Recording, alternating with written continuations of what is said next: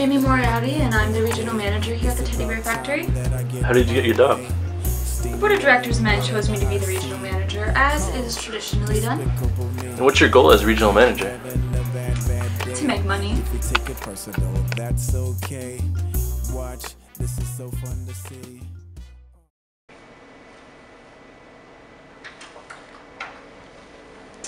Hi, you must be Simba. Yep. I'm Jamie Moriarty. I'll be training you today.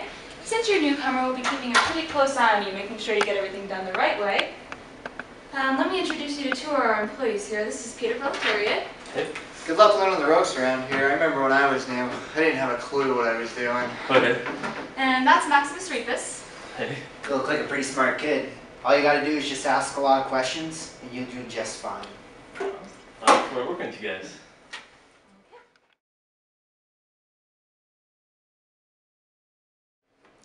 Man, it's too bad I'll never progress past the point of being a measly cotton stuffer. I guess some jobs are only reserved for those people in the upper class. Oh well, I guess it's a job.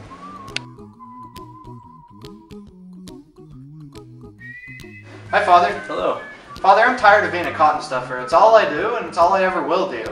Alright, just be thankful for the blessings that you do have, that you have this opportunity to work. Just think, your menial labors allows your bosses in the upper class to have fancy cars, to have huge houses, and to send their kids to fancy schools. You will be rewarded in heaven for your labors. And that's the most important thing, heavenly rewards. Thank you, Father. It makes me feel better about my situation. I guess it's a job, and I guess I will get heavenly rewards for the service I'm doing. Thank you. Hey, honey, I'm home. Why are you so happy? Look at our situation. Look at what we live in. How can you be happy when we live in a cardboard box? Well, you work for people who live in mansions. I don't know. I talked to the preacher today, and he made me feel so much better about his situation. He said we'll get rewards in heaven for what we're doing. That's great, Harry. There's another meeting tonight. Maybe you should go. Not another rebellion meeting, I hope. They have some ideas that might help, okay? I mean, rewards in heaven are great, but don't you want a more place for our baby? Yeah, I suppose I'll go.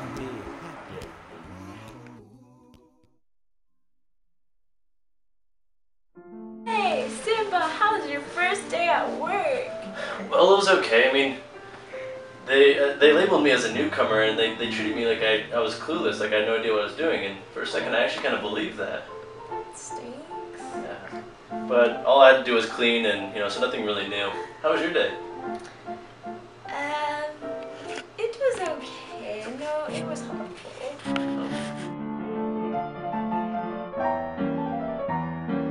So, my teacher put me on the bad list because my best friend passed a note to me, which isn't fair. And then she gave me detention, and then I tried to run away so I could go play with my friends. And then she caught me. That was horrible. She said that I'm bad again, and she said, why? Why did I try to do that? Why did I try to run away from detention? But I said it's because I'm a bad girl, That's what happens. She said I'm on the bad list. That means I'm bad. That's what bad kids do, right? But then after that, there's a bully, and the bully said that my name is so weird. She said labeling is weird, but I think it's a pretty name. But then my best friend, she said that I'm a nice person, and she told the bully that the bully's just a liar and she's mean and strange.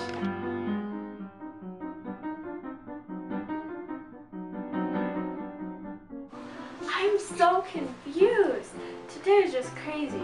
I don't know what to think anymore.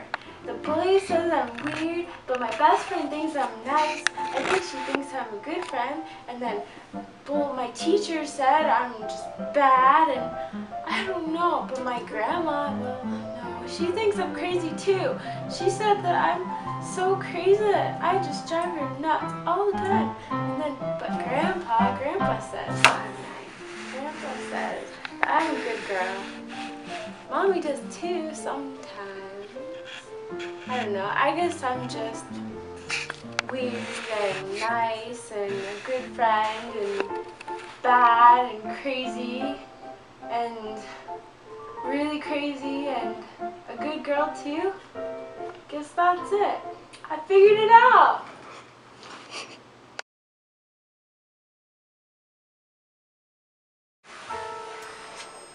Shh! Can't you see I'm hiding? Why are you hiding? Why should I work when I get the same paycheck regardless of how much I do? The factory meets its quota and everyone's all happy, and I get my paycheck.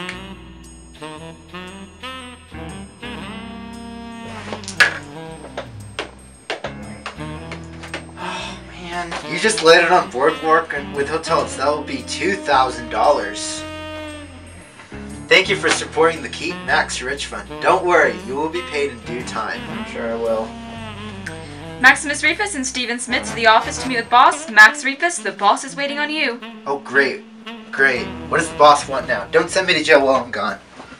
I just met with Stephen. It turns out that our office has a discrepancy of our financial account. We have $1,000 missing. It must be yours, Stephen. What do you have to say for yourself? That is ludicrous. I've worked for this company for 10 years. That just makes no sense. Why would I steal that money? You just can't trust anyone, boss. It has to be Steven. Alright. Thanks, Max.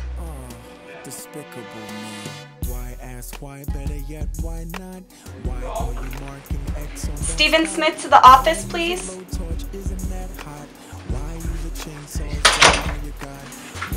Stephen, we're gonna have to let you go. What? Why are you firing me? Do you really think that Steven stole the money? No. However, by firing Stephen, it keeps everyone in line. I also did it because it means more money. Stephen is the second highest paid employee. Whoever the thief is, he or she will be caught, which will bring me more money in the long run.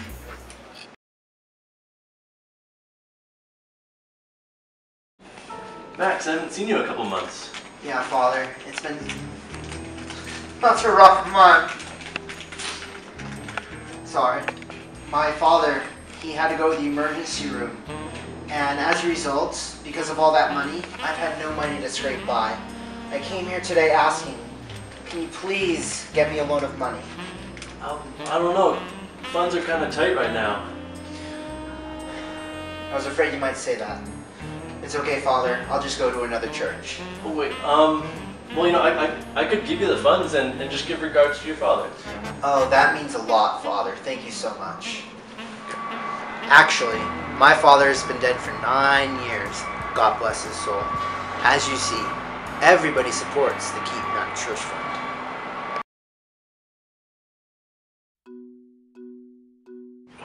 This is Officer Funk and Officer Tyon. We found evidence to link you to the missing money, and I've turned you into the cops to be handled by the law now. You're under arrest. So how are things going at home? Officer Tyon, how's the family? Fantastic. We're actually taking a 3-week vacation this week, next month. It'll be great. That sounds really nice. What? I've worked for this company for 10 years and I didn't get any 3-week vacations. I'm a security officer. I have a higher position, and higher positions need better benefits.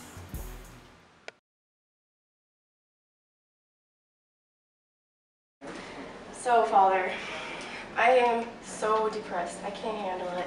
I thought when I took this job as a cop, it would just help my status in society. Now that I have such an awesome job, no one wants to be my friend. It's like everyone's too intimidated to hang out with me. And it's just not as fun as I thought it would be to have such a prestigious job. What should I do? Well, have you thought about not flaunting it around to everyone so much? Yeah, but I like my job. I want people to know I have it. It's pretty sweet. Well, try being humble. See how that works. All right.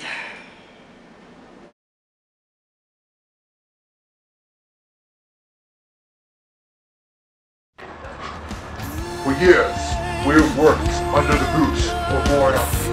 For years, we have toiled and labored and given nothing in return.